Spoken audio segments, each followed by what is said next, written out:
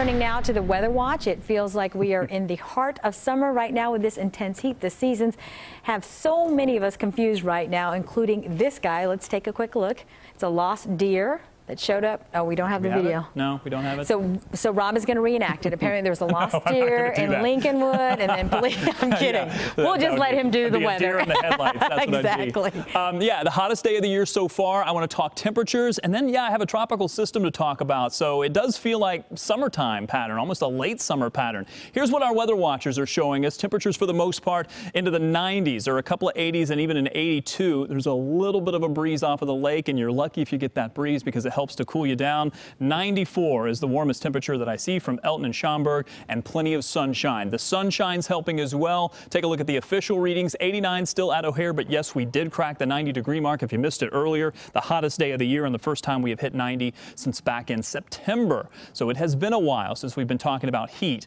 or at least temperatures this warm. Now, we do have, for the most part, clear skies, and that's leading to some very warm temperatures, plenty of sunshine. We also have some very hot temperatures to the west. You see a couple of cooler spots. Yeah, that's where we have some showers and some storms that have popped up, and these are kind of feeding off of that heating of the day. We also have an issue with some air quality. Because it's been so warm, we have kind of a stagnant air mass that's in place. There's an air quality warning that's going to be in place until early tomorrow morning. Watch for that. I know it's warm and you may want to get outside, but if you're susceptible to any issues with air quality, keep that in mind. Look at the temperature trend over the next several days, all the way through Memorial Day weekend and even into the day after. We're talking about temperatures into the 90s, and it begs the question, will we break any records? Well, for Monday, or for a Sunday, we're about 3 degrees shy, although it is possible we could get to 97. The record for Monday is 95, and I think we will at least tie that. If we go warmer than that, we will break the record. After that, not quite on Tuesday, and then look at the huge drop-off in temperatures from 92 on Tuesday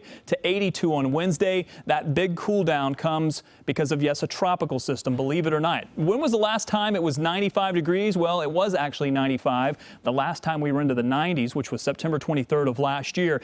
If we make it to 96, you have to go all the way back to 2013 in August. That's almost 5 years ago. And if we make it to 97, which again, some of the models have been showing me that they could get that warm, you have to go all the way back to 2012, almost 6 years ago. And then, yes, we turn our attention to a tropical system in the Gulf of Mexico, which will likely make impact on Florida. And then some of that moisture could even make it into the Midwest, potentially by between Wednesday and Thursday. And it is in our forecast. I do have some rain showers from that in the 7 days. So 68 for tonight, very mild, clear skies, very comfortable, not terribly humid out there. 94 for tomorrow. That is a hot one. Southwest winds still relatively light. Watch for the air quality concerns. And 95 for Memorial Day. If we get there, that would tie the record for the day. It is very possible that there's going to be a lot of variability here in the temperature. If you're right along the lake, you may not crack 90 degrees. If you're a little farther away, you could see those temperatures go much warmer than that. And we see the 7-day forecast, which includes that cool down and, yes, some showers for Wednesday and Thursday potentially from the tropical system. All right. Thank you, Rob. Yeah.